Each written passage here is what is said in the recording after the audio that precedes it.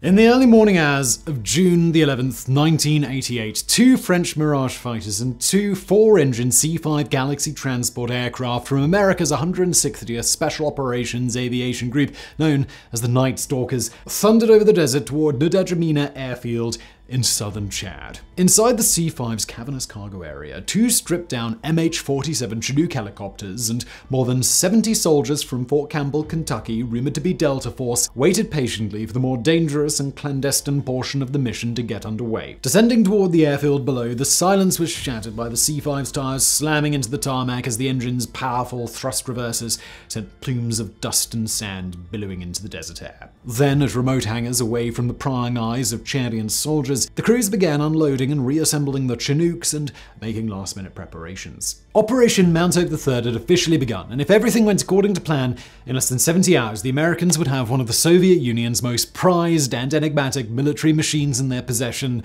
a MiL Mi-25 Hind attack helicopter.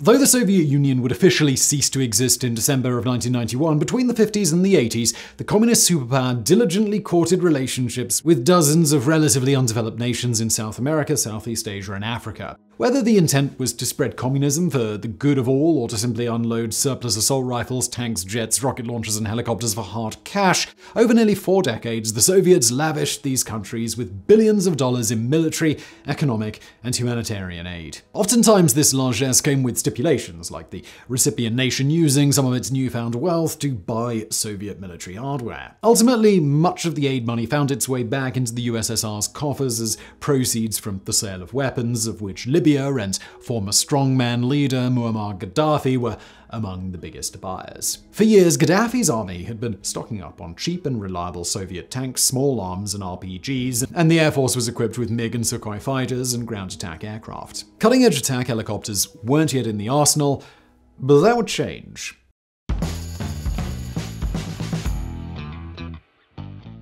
Though its first flight was in September of 1969, the revolutionary new Mi-24 didn't officially enter Soviet service until 1976, after a tedious and expensive development period that began almost a decade before. Many of the Soviets' foreign customers expressed interest in buying Hinds because the new multi-role helicopters were exactly what they needed to neutralize pesky foreign invaders and homegrown insurgents, both of which tended to congregate in remote border areas less accessible to tanks and fixed-wing aircraft. Sensing huge sales potential, the Soviets got to work on a less expensive export variant dubbed the MiL Mi-25 Hind D. Like the original Mi-24, the Hind D was unique in that it was a lethal gunship and troop transport in one, and unlike many other hopelessly over-designed multi-role aircraft, it actually excelled at both of the jobs for which it was built. In addition, it was also a lethal tank killer, a flying ambulance, and an unbeatable reconnaissance platform.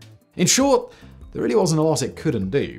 Each Hind could carry 8 battle-ready soldiers and their gear, or 4 stretchers and attending medics, albeit in a cramped but armored compartment below the engines and behind the cockpit. This made it perfect for medical evacuations and, more importantly, for ferrying infantry and special ops teams to out-of-the-way hotspots, after which it could loiter overhead for hours, providing accurate ground support fire and then whisk the soldiers home safely after their mission was wrapped up. Since low-flying helicopters are susceptible to ground fire, Mi-24 and 25 cockpits, fuselages, and engines were heavily armored to resist 12.7mm rounds, 50 caliber, from the sides and below, and their 5-blade titanium main rotors were nearly impervious to small arms fire.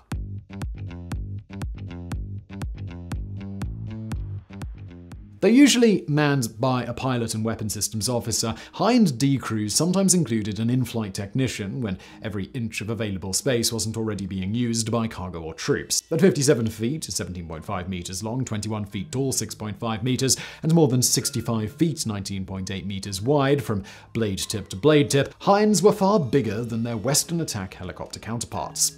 Powered by two 2,200 horsepower turboshaft engines that drove the main rotor through a hulking gearbox, Hind Ds were capable of exceeding 200 miles per hour, 330 kilometers an hour, and flying nearly 300 miles, that's 482 kilometers between refuelings. That said, in addition to speed, versatility, and survivability, they packed a serious punch. Up front, in an inverted turret under the nose, was a 50 caliber Gatling gun, along with either a 20 or 30 millimeter coaxially mounted autocannon, depending on model year and variant. Heinz also had stubby wings with multiple hardpoints that could collectively accommodate more than 3,300 pounds, that's 1,500 kilograms of bombs, rockets, and self-contained machine gun pods.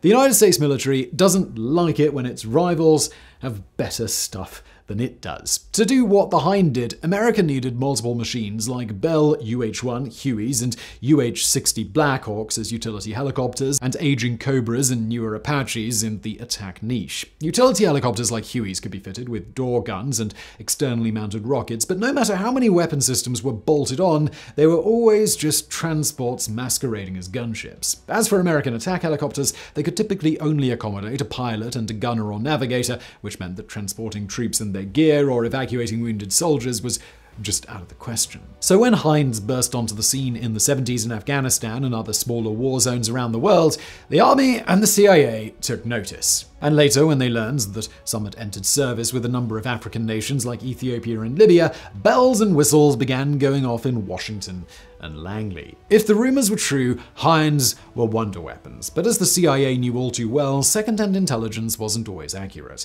They needed to get their hands on one for themselves, and therein lay the problem, because though Hind Ds were officially on sale around the world, they were off-limits to America and its allies. But as luck would have it, an opportunity to take possession of, as in steel, a Libyan Hind presented itself when Gaddafi's retreating army abandoned one in Chadian territory after a one-sided border skirmish in 1987.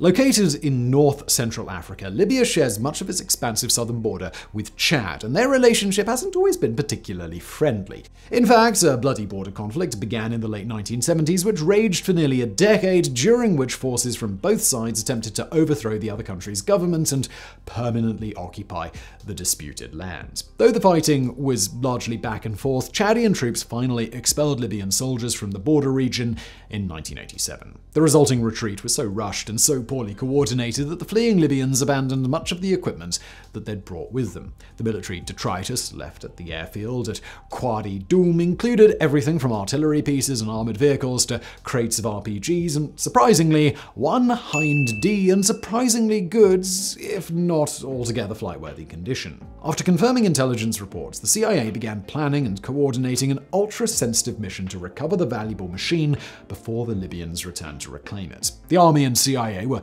officially granted permission to carry out the mission from the Chadian government because, as everybody knows, the Americans always do things by the book. If they could pull off the brash raid, it would be one of the biggest and most memorable military heists in recent memory, and a huge case of egg on the face for the Russians and the Libyans.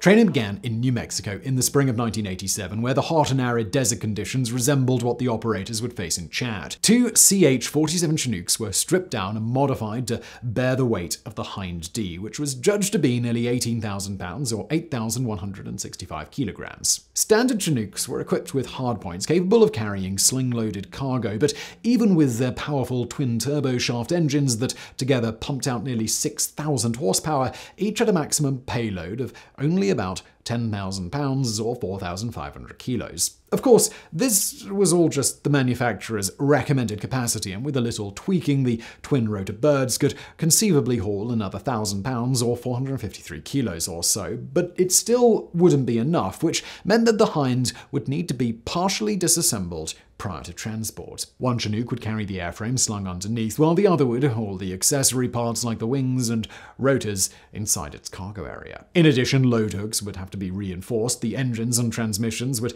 need to be tuned to absolute perfection, and the correct placement of the Hind underneath the American helicopter would have to be determined. To simulate the Hind's weight, large bladders were filled with water and then strapped under the Chinook in various configurations until the load was distributed evenly.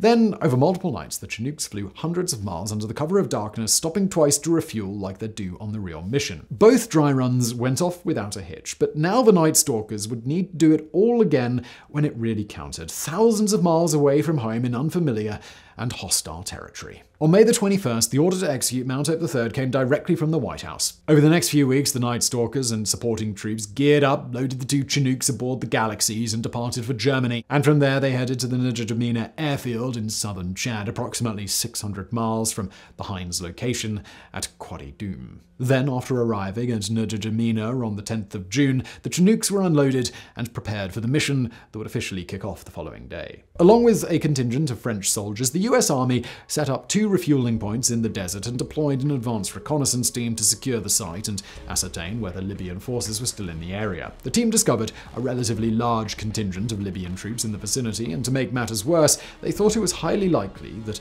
at some point they'd be ordered to fight their way back in to retrieve the pricey equipment that they'd left behind. In fact, just months before, opting to destroy the Hind rather than letting it fall into enemy hands, General Gaddafi had ordered his air force to destroy it and the other abandoned equipment. But in yet another stroke of good luck, despite strafing and bombing, the enigmatic Soviet attack helicopter survived. There was also the added concern of breaking international law, which is admittedly hazy. But either way, the United States wouldn't technically be stealing the Hind since it was in sovereign Chadian territory, but they didn't want to make a spectacle of it either. All told, the plan had the makings of a world-class international incident, but once the Night Stalkers arrived in Wadi Dum, the process of preparing the helicopter for transport began. Forward spotters kept watchful eye on the Libyan troops just a few miles away, but they remained thankfully unaware of what was going on right under their noses. Then, with their new Hinds loaded up, the Chinooks departed for N'Djamena, stopping twice to rendezvous with C-130 tankers on the ground, where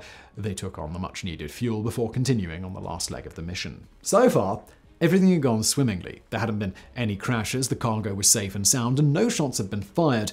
But in the home stretch, the American helicopters ran headlong into a raging sandstorm. Visibility went to zero in a matter of minutes, and sudden turbulence began swinging the suspended Hind under the first Chinook like a giant pendulum. The pilots reduced speed to just 50 miles per hour and flew within sight of one another to avoid colliding, yet miraculously, with the storm still raging around them, they managed to land safely at the airbase less than an hour later, with their priceless cargo still intact. When the storm abated, the Hind was loaded onto a waiting C-5, and approximately 67 hours after the mission began, the Russian supercopter was safely on American soil.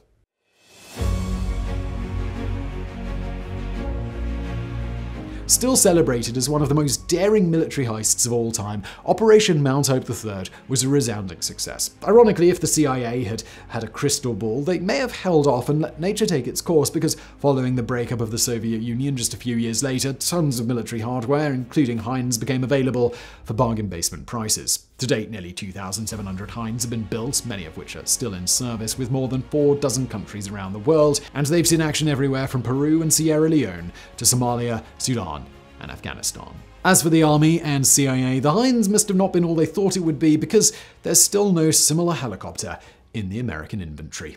So I really hope you found this video interesting. If you did, please do hit that thumbs up button below. Don't forget to subscribe, and as always, thank you for watching.